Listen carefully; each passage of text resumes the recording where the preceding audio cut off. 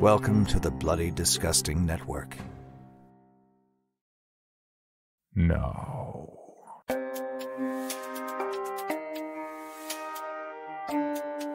This is Creepy, a podcast dedicated to sharing the most famous, chilling, and disturbing creepypastas and urban legends in the world. Whether these stories truly happened or are simply fabrications is for you to decide. These stories may contain graphic depictions of violence and explicit language. Listener discretion is advised.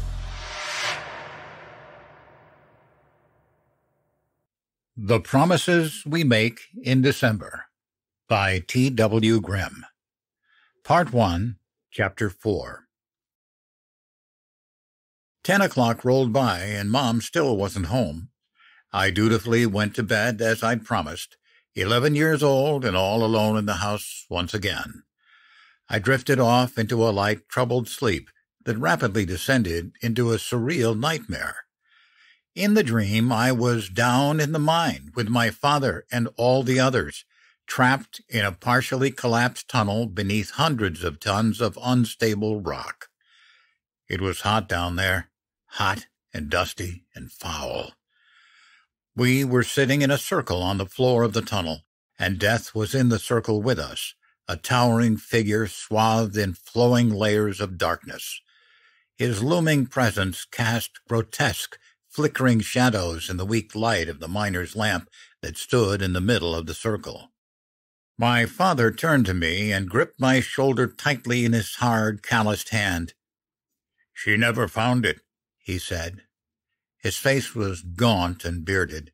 Every exposed inch of hair and skin was grimed with a thick mixture of sweat and coal dust.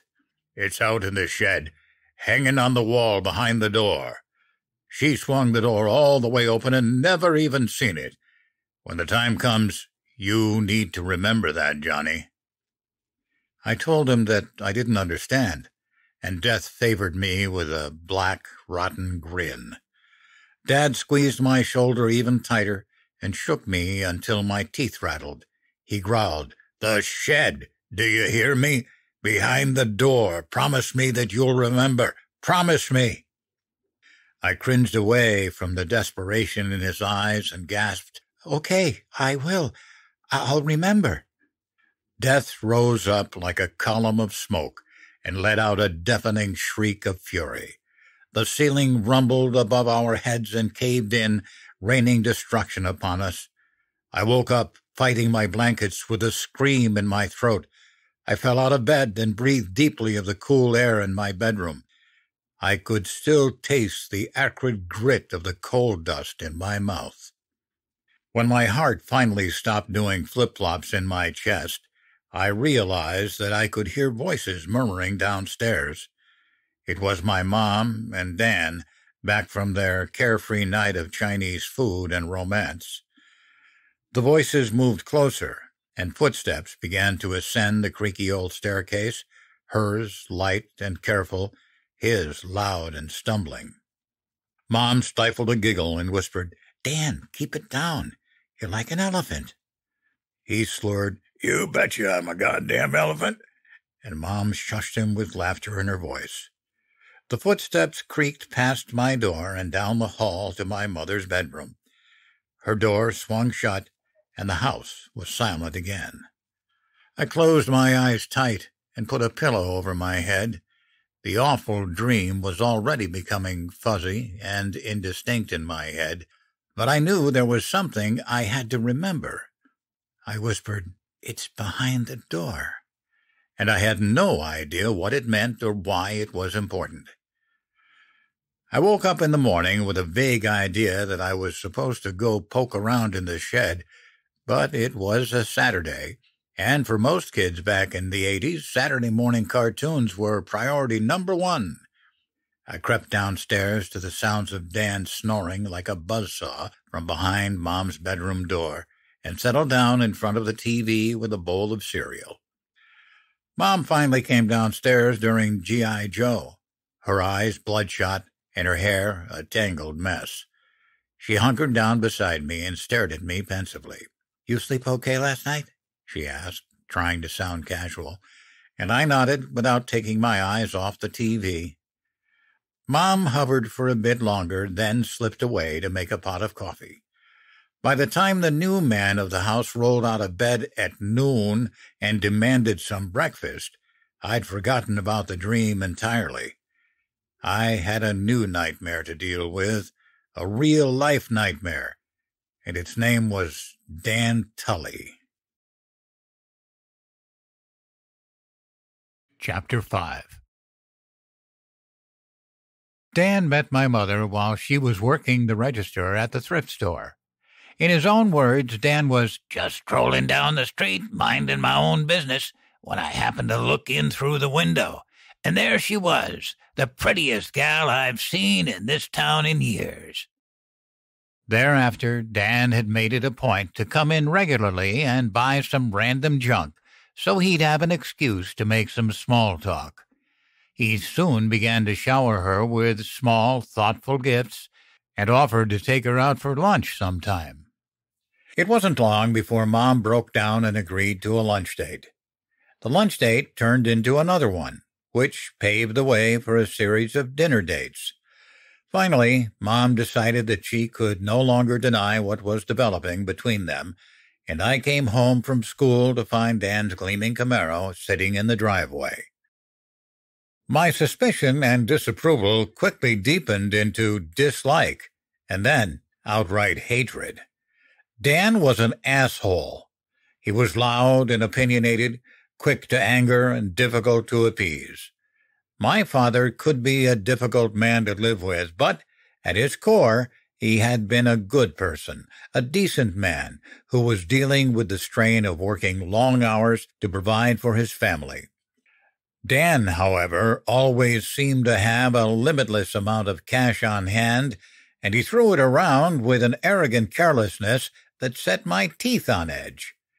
He showered my mother with an endless stream of gifts and took us to the Sears outlet to buy a new couch, because our old one wasn't worth a shit.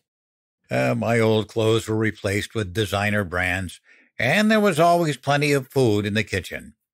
From an outside perspective, Dan was the best thing that ever happened to us. Our troubles were finally over. But that wasn't true, and I knew it. Dan was nothing but trouble. While Dad had worked himself to the bone to give us what he could, Dan could just whip out his wallet and pull out a magic train of never-ending $100 bills. But he didn't seem to have a job. He claimed he was an investor who could make his own hours, but even a sheltered small-town kid like me knew that most businessmen don't go to meetings with clients at odd hours, especially not while wearing snakeskin cowboy boots, ripped jeans, and a rock band T-shirt. I'm sure Mom had her doubts too, but what could she do? She was a new widow with limited choices, a single mother with a mortgage and bills to pay. I can't fault her for ignoring her instincts and letting Dan into our lives, or letting him stick around after it became painfully obvious that despite the good guy act, the real Dan Tully wasn't a good person in the slightest. The unspoken potential for violence was always humming in the air around him, an invisible force sealed of cold stares and sharp words. I walked on eggshells when he was in the house, and I hated him for it. Dan hated me right back. He knew that I could sense he was a fraud, a pretender to a throne that he had no right to claim. It felt like Dan was using us, but I didn't know how or why. All I knew was that there was a snake in our house, and I hated him from the moment I laid eyes on him. Sometime in late June, Dan rolled up to the house with his car overloaded with suitcases, boxes, and garbage bags filled with clothes. I looked down from my bedroom window with a sinking heart as he strutted up the driveway to the front door, lord of all that he surveyed. Dan was moving in. I heard the front door open and Dan bellowed, "Nora, I'm here with my stuff. Tell Johnny to come on down here and give me a hand." I felt my cheeks burn as pent-up rage boiled into my bloodstream. I stood in the middle of my room with my arms crossed in defiance until Mom came in and said, "You heard him, Johnny. Go do as you're told." "You didn't tell me this was happening. I live here too, don't I? You should have asked me first." I wanted my words to come out sounding large and powerful, but my voice betrayed me. I sounded weak and tired, a petulant child on the verge of throwing a temper tantrum. Mom's face darkened. I tried to hold my ground as she advanced on me, but I faltered in the face of her raw, blinking fury and shuffled backward until my back thudded against a wall. Mom leaned in close, and through clenched teeth she breathed, "You check your tone with me, boy. Yes, Dan is moving in. I didn't tell you because you don't have any say in this. None at all. I am the adult, and you are my child, and you will accept the choices that I make. Do you understand me?" "I hate him," I hissed, "and I hate you for making this happen to us." Mom's brow twisted, and her hands balled up into fists. "Hate me? Hate your own mother? For what? What did I do? What has Dan done to you, for that matter? Buy us things and put supper in your belly? Hate?" She trailed off, struggling to clamp down on her mounting anger. "You hate your own mother, the woman who has sacrificed so much for you over the years. I can't believe it. You ignorant little shit. How dare you? You didn't tell me because you know it's wrong, and you're only with him because he buys things," I said, and she flinched. I swallowed back my tears and pressed on, savagely glad to see the hurt and guilt in her eyes. "He's an asshole, and you know it, but you don't care because he's rich and he spends his money on us. That's all you care about." Mom let out a tortured little shriek and began to batter my arms and torso with rapid-fire punches. I hunched my shoulders against the onslaught and slid down the wall onto the floor, curling up like a pill bug as she slapped and pummeled me from above. "Your father left us with nothing but debt," she panted. "Get that through your thick skull. Do you know what I care about? I care about your future. I care about keeping a roof over our heads.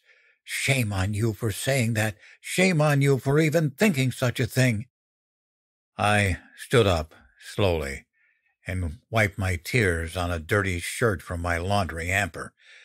Mom watched me do this, with her hands planted sternly on her hips, but her eyes were haunted, because there was truth in my words, and the truth hurts us in deep places that a clenched fist could never touch. I was glad that my words had hurt her, because I was hurting too. Misery loves company. Mom took a deep breath and rubbed her temples. She said, "You're going to try your best to make this work, Johnny, or I swear to God I will knock you into next week. Now get down there and help Dan get his stuff in the house. Go on." I shuffled down the stairs with red eyes and went out to help our unwelcome new addition to the house bring in his crap. Dan favored me with an unpleasant smile and said, "I was about to go back in there and have a word with you, slowpoke, but it looks like your mom already took care of that. Here, take this into the living room." He shoved a heavy box into my arms, and without warning, an image of the decrepit old shed in our backyard flashed across my mind. The air suddenly felt thick and poisonous, and for a split second I saw Dan's nasty grin transform into the black, rotting leer of a corpse, a rictus of ancient malice that was somehow horribly familiar. My heart lurched, and I stumbled back, almost dropping the box on my toes. I thought, "When the time comes, you need to remember that, Johnny." And even though I had no idea what that meant, I knew that it was important. "The hell's wrong with you?" he barked. Be careful with that. I got stereo parts in there. I muttered, Sorry, it's really heavy, and staggered back to the front door on leaden feet. In my heart, I knew that this was the beginning of the end. Something awful was brewing on the horizon. It was only a matter of time before the storm came roaring in to consume us. Part 2, Chapter 1. The Bacardi bit the dust as predicted. I decided on a bottle of scotch as its successor. I'm surprised by how clear-headed I feel, despite the unsteady wobble in my legs. Confession has a sobering effect on me, it seems. Maybe if I'd been a little more honest with myself over the years, I wouldn't have developed a drinking problem in the first place. Food for thought, I suppose. So, where were we? Right, Dan moved in. It was like taking a sledgehammer to the frail little snow globe of my existence. He shattered it into a million pieces. A week or so after moving day, a man came to the house looking for someone named Digger. He looked like Frankenstein's monster in dirty Levi's and a leather jacket. I opened the door as far as the chain would allow and timidly asked the ogre standing on our front porch if he'd maybe come to the wrong house. Mom was crouched in the living room with the phone in hand, ready to dial the police and scream for help if the terrifying figure outside the door tried to force his way in. The ogre shook his head and grunted. "Don't think so, kid. Pretty sure this is the place." He crossed his tree-trunk arms and blinked down at me, waiting impassively for a response. Confused and more than a bit terrified, I shook my head no and tried to swing the door shut. He shoved the toe of his motorcycle boot into the gap and said, "Not so fast, bud. I'll ask you again. Where's he at?" I stared up in horrified fascination at the teardrops tattooed beneath the man's eye. To me, he looked like a nomadic warrior from a Mad Max movie. His hair was a long, tangled mop, and his beard was braided into a graying rope that hung down to his stomach. I'd never seen anyone who looked like that outside of the movies before, and it was almost disorienting. I don't know, I squeaked. I don't think he lives here. Mom pushed me aside and barked, "Sir, I can tell you for a fact that no one called Digger lives in this house. Move your foot, please. I'm closing the door." The ogre placidly rumbled, "Digger's real name is Dan. I got the right place. Don't you worry about that. Where's he at? His car ain't here. He told me to meet him here at 3. Mom pulled me away from the door and said, "I'm sorry, I don't know where he is. He went out a while ago. But I'll certainly tell him that you were here, Mr. They call me Moses," the ogre drawled, "and I ain't going anywhere.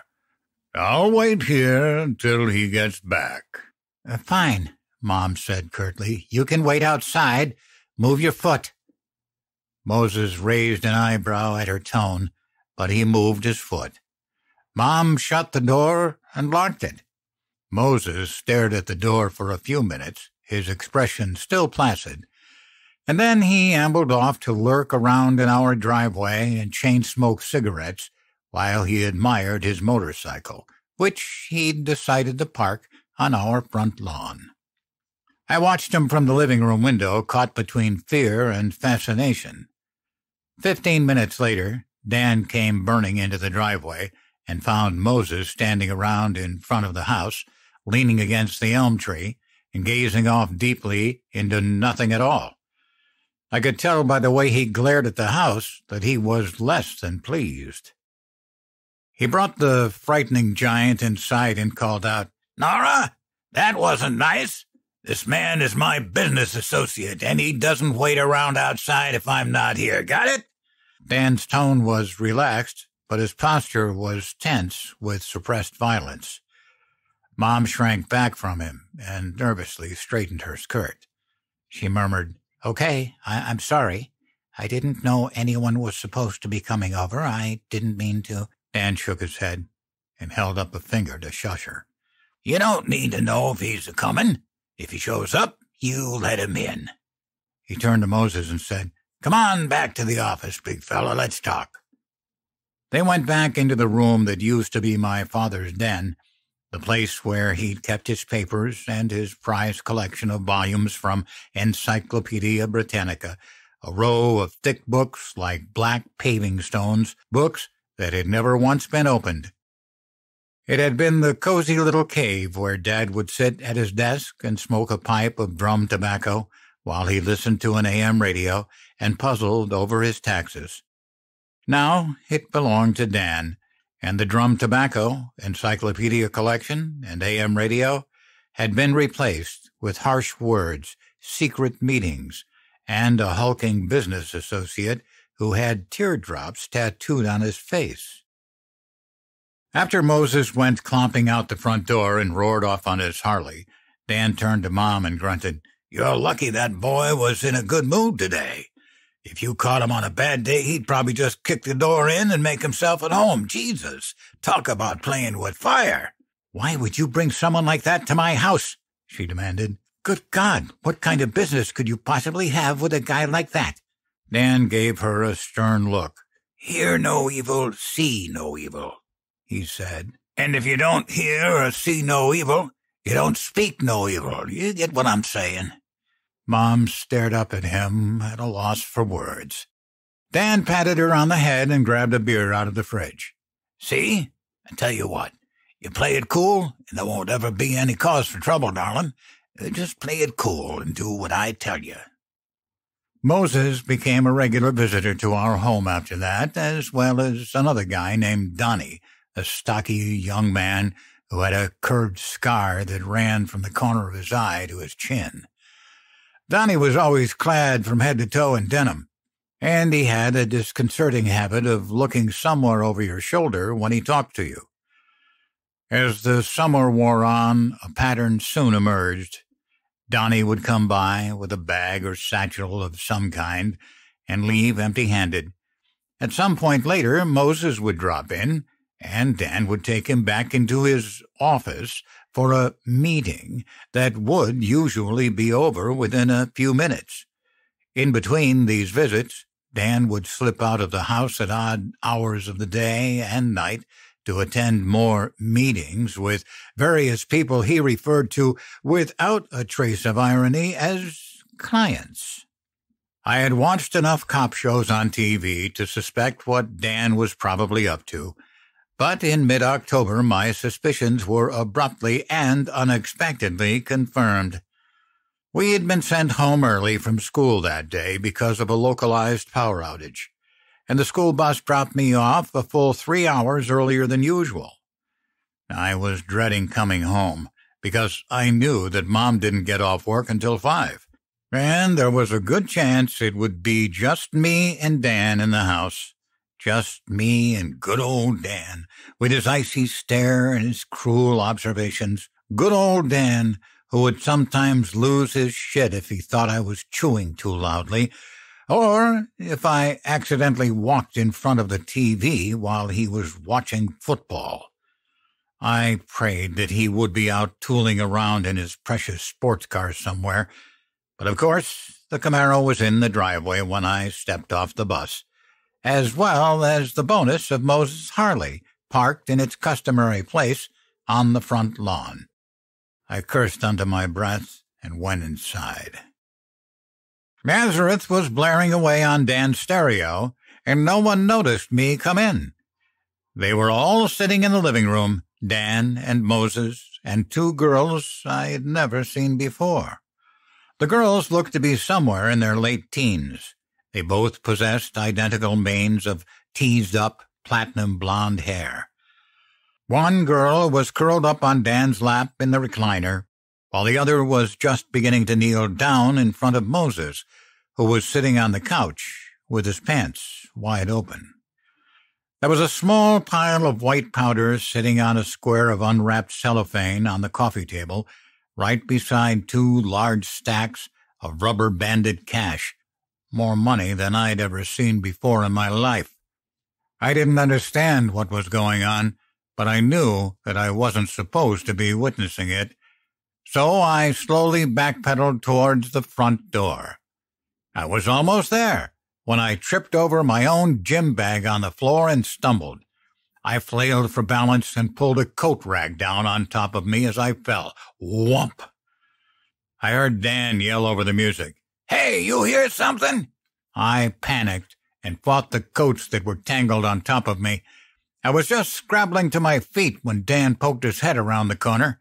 He looked at me with cold amusement and gestured at the coats that were splayed all over the floor. "Well, look at this shit," he sighed. "What are you doing here, kid? You should still be in school." "We got out early," I stammered. "I was just going upstairs and I tripped over the coat rack. Sorry." Dan narrowed his eyes and said, "Is that right? You were going upstairs and somehow you tripped over the coat rack. The coat rack wasn't anywhere near the stairs, so that's pretty weird, right? Tell me, how'd that happen?" My mouth felt dry as dust. I racked my brain desperately for an explanation. I was saved by the blonde girl who had been nesting her derriere on Dan's lap when I came in, who wandered into the hall at that moment to see what was going on. Her eyes had an odd glassy sheen to them, and her pupils were the size of dinner plates. She gave me a wide, sunny grin and said, "He's a cutie, Digger. Is he yours?" Dan started and shook his head. "Nah, he belongs to the old ball and chain. I was just about to send him out for some ice cream, actually. I like to treat the little fella every now and then." I blinked at him in slack-jawed shock. The nearest store was almost 7 miles away. "Ah, you're a good guy," the girl crooned, and she rubbed his bicep in slow, delicate circles. She dropped me a sly wink and added, "There's so many handsome men in this house. Some girls get all the luck." Dan fished a wad of bills out of his pocket and shoved one into my hand. "Go on, kiddo. Go into town, get yourself a treat. Don't come back until 4 o'clock or so, okay? I'm doing some business here." It was a $100 bill. I jammed it in my pocket and faintly I mumbled, "Thanks. See you later, then." Dan grabbed me by the shoulder and said, "Hold up a second. Rachel, go on back to the living room and get another round ready, okay?" The girl wiggled her fingers at me and giggled, "Bye-bye, cutie." The second she flounced out of view, Dan dragged me out of the front door on my tiptoes. His grip on my shoulder was like a vice. He crowded me against the railing and grabbed a double handful of my jacket. "You don't breathe a word about this to no one," he said. "Not your mom, not your teacher, not your little school friends, not anybody. What you saw in there is a whole pile of mind-your-own-fucking business. You get me, little buddy?" I whispered, "I didn't see anything." Dan nodded in solemn agreement. "Exactly. You didn't see anything. Now, take the money, hop on your bike, and fuck off to somewhere, anywhere. I don't even give a shit. Just get out of here." He shoved me down the front steps by the back of my neck and swaggered back into the house. I tried to hop on my muddy old 10-speed, but my legs were trembling too badly to balance on one foot, and I ended up falling over into the mat of dead leaves and sticks that covered our front lawn. I tried again, and managed to get my ass on the seat this time, then started off from nowhere in particular, pedaling slowly at first, and then progressively faster as the soggy paralysis of fear began to fade and anger took over.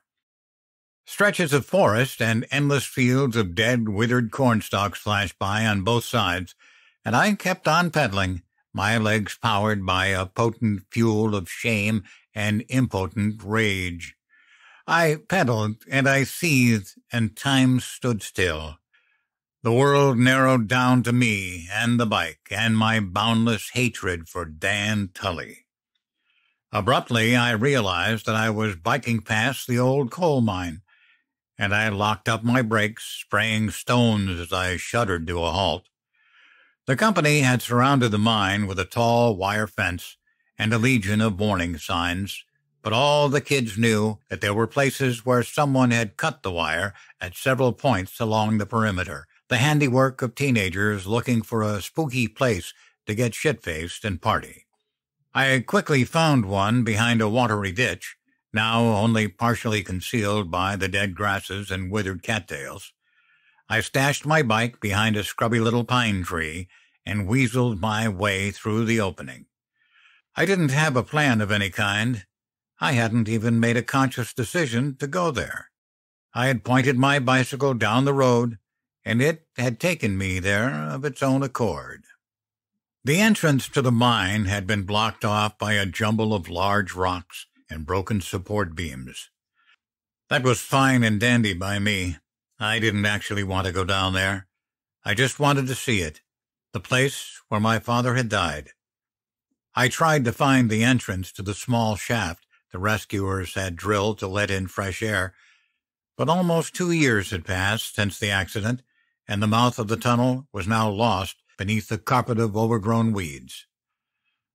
I didn't have anywhere else to go, so I aimlessly wandered around the grounds for a while, kicking an old can around the parking lot and throwing stones at the boarded-up buildings.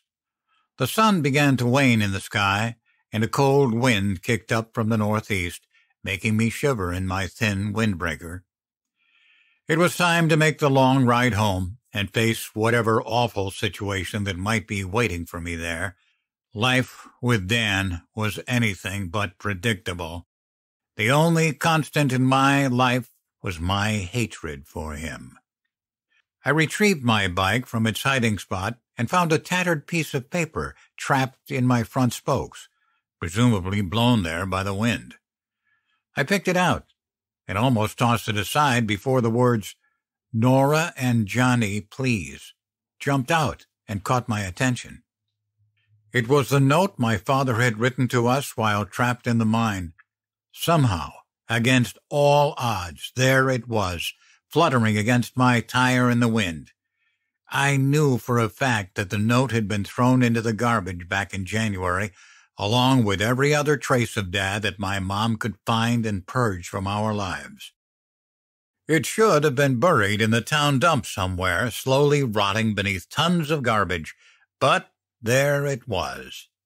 I stuffed the note into my hip pocket, and my fingers grazed the $100 bill that Dan had given me earlier, his hush money. I tore it into pieces and let them scatter in the wind. I didn't want his money. I wanted him to be gone. For even more from Creepy, including how to submit your own story for consideration, please visit creepypod.com. You can also follow us at CreepyPod on social media and YouTube. All stories told on this podcast are used under license and may not be rebroadcast or distributed without the express prior written consent of the story's author. Please contact us at creepypod@gmail.com for further information on obtaining the rights necessary to rebroadcast or distribute a particular story.